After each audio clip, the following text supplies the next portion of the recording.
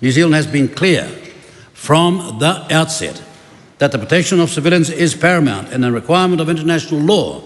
Israel must not undertake this offensive, which would have catastrophic consequences, and Israel must listen to the international community and meet its obligations under international law. There is an urgent need for an immediate humanitarian ceasefire, together with the release of all hostages and a significantly increased flow of humanitarian assistance to civilians in need. New Zealand supports critical efforts by regional partners to achieve this as soon as possible. And on the UNRWA investigation, well, New Zealand did not suspend its aid. No, what we did was to ensure that the World Food Programme, the International Committee of the Red Cross, the United Nations Children's Fund, UNICEF, that we funded them and kept the funding going until the next tranche is due on the 1st of June. Yeah. Many of the statements are being made by all sorts of people are simply not correct in this matter. And it is sad looking offshore at a tragedy that it could be politicised by some. This is not what's happening, and I would beg to ask them this one question. What would you do more than we've tried to do? What would you actually do than we've more tried to do? Oh no, chanting like that. I never saw that member after the vicious atrocity on the 7th of October say a word last year. Unbelievable. I dare because it's the truth. I dare because I'm not politicising a tragedy. I dare because I am concerned for innocent Palestinian citizens and I want something to be done to solve it. That's why I dare, not to politicise them, not to be one-sided about it, because there are terrorists on both sides, and this is the government that deputed as terrorists Israeli settlers because of their behaviour. Not just Hamas, but Israeli settlers as well. Did those people not notice that? So please, please, in the interest of humanity and in the interest of our concern for the Palestinian people, stop playing politics. It is far more serious than that.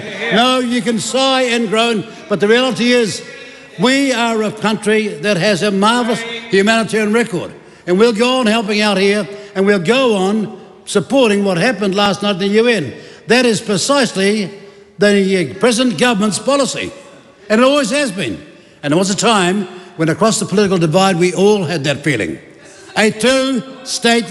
I beg your pardon? This is the man who invoked Nazi Germany. No, we know who invoked Nazi Germany. The person was in the shop with her at a clothing outlet at the time. She wasn't the one that invoked Nazi Germany, and I did not hear that member call her out back then. I want to let you know, Chlöe Swarbrick, you're not getting away with this high-handed, I am more worthy than thou attitude. Because in this business, you're required to put up the efforts and put up the time and indeed put up the money. And why does this government want to be a successful government?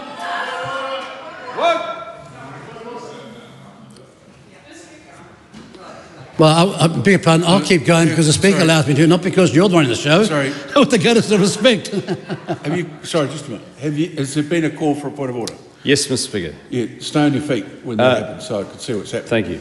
A point of order. The Minister asserted the presence of the member at the occurrence of an event which is a conspiracy that's going around presently.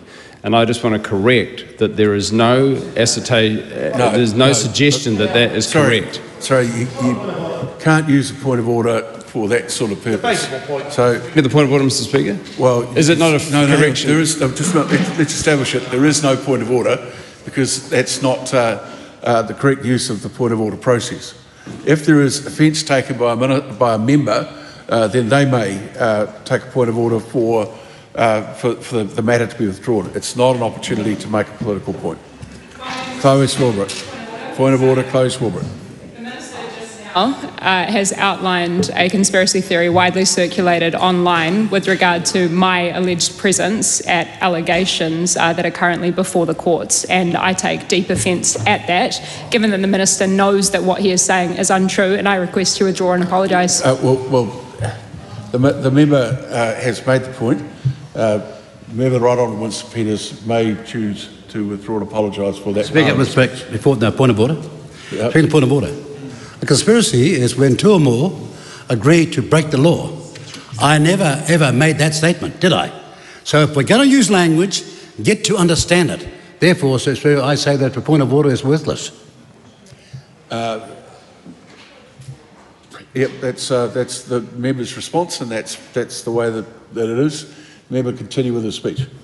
Speaker, I just want to conclude by saying, and sadly, that this was an issue across the political divide over decades. We have always been united for a two-state solution, a permanent two-state solution. And we're asking now for a ceasefire to be a permanent ceasefire, and again for a two-state solution. That is still the government's view, and in the meantime we've worked hard to ensure that we play our humanitarian role, which is respected, I might say, all around the Muslim community to whom I have spoken to worldwide. We continue playing our role because that is the New Zealand way, and we intend to continue it.